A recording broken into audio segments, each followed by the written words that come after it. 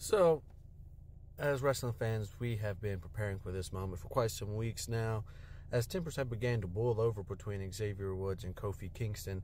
And after how things had ended on last week's episode of Monday Night Raw, and how the tempers were at the absolute high, and they were throwing verbal jabs at each other, cutting deep, telling each other that they weren't good enough, and that Kofi said Woods was never good enough to be a singles champion, and Woods saying that he's the reason that Kofi won, and then he flushed down the toilet in less than 9 seconds to Brock Lesnar. And in this segment, man, we were mentally prepared for the split to either be Kofi turning heel or Woods turning heel, and we were getting ourselves mentally prepared for last night, and we knew that at some point in time Big E would show up, but that the fact that we up front didn't know if he was cleared to take any bumps or not, had already checked out the fact in our mind that he would take any bumps, but that he would try to be the peacemaker to bring the brothers back together, to make the New Day whole once again.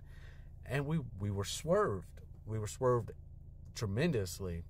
I don't think anyone expected what we got last night to be the outcome that we got, and I want to talk about it. So, pretty much to boil it down, Kofi and Woods were telling Big E that he left them, that pretty much he betrayed them, that he dishonored their trust, that he went and he was more worried about his desk job and his new girlfriend, and that he broke his neck but didn't need surgery, and Woods needed surgery when he tore his Achilles off the bone, but he still came back 9 months for them, and that Big E didn't do the same endeavors on the other end. And that's pretty much the point that they were driving home. And emotionally, it was a very cinematic experience, because you could tell that the emotions were flaring, because these guys have been together for forever. The New Day Rock has been a staple in WWE for quite some years now, 10 years to be exact. And for them to pick this pushing point was it caught us all off guard. And if you could sit there and say that you thought that this is what was going to happen, I would call you a liar, because we all thought that it was going to be either Woods turning on Kofi or Kofi turning on Woods. That's just what we expected based on how they were driving the story. And now that they're kicking E out, what is going to be the new name? Are they going to still go by the New Day? What is going to happen going forward with Kofi and Xavier now that they freaking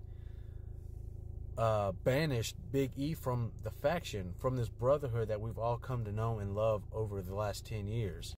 And then we get this spot here where they shake hands in the most weird way.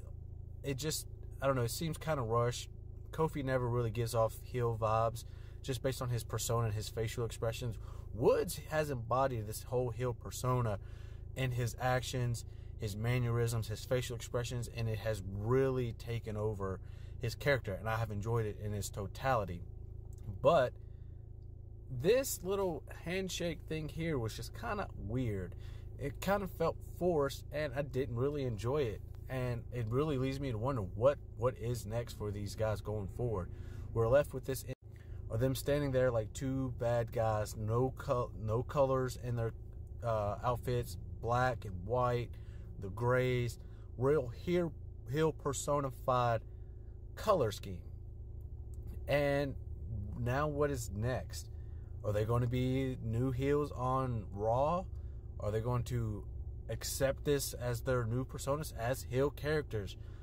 What is next for Big E? Was he cleared? Has he been cleared? Will he ever get cleared?